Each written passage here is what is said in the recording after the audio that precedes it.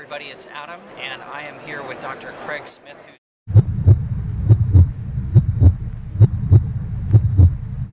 We've got a question from Leslie that came in, and she writes to me, Adam, I was recently diagnosed with mild to moderate aortic regurgitation. So I'm curious to learn about the future of heart valve treatment.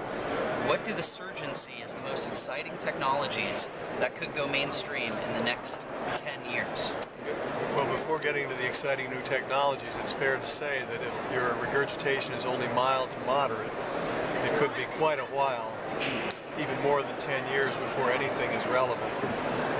It is something that needs to be followed, and I'm sure Leslie's cardiologist will be following her at appropriate intervals, but the 10-year time frame might even be too near on the horizon.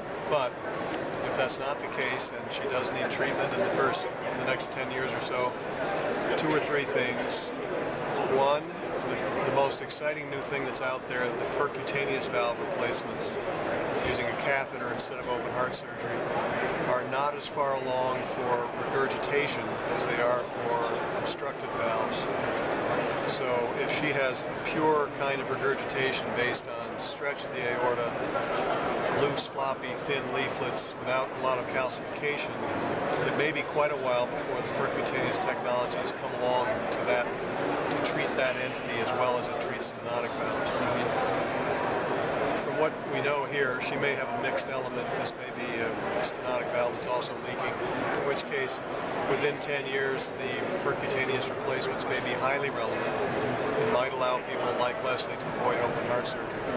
It will depend to a great extent how quickly that technology moves down the risk scale. I'm guessing, just from the fact she sounds like a young woman, she probably is very low risk. Probably in the next 5 to 10 years that the percutaneous valves will be available for people in her category.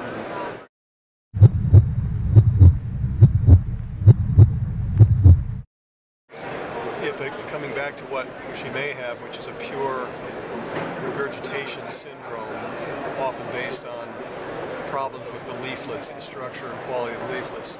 There is also more and more success in the last 5 years or so with primary repair of the leaflets rather than replacement. That is still, however, an open heart procedure. So putting it all together, I'd say odds are if something has to be done in the next decade, it will involve open heart surgery.